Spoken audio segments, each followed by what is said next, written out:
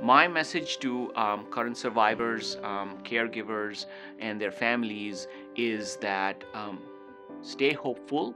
There is a lot going on in this disease in terms of research advances, clinical advances.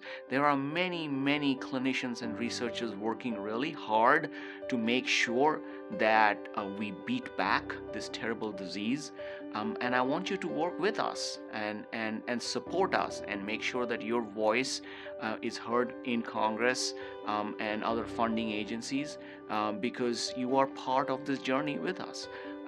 We consider you to be part of the PanCAN family.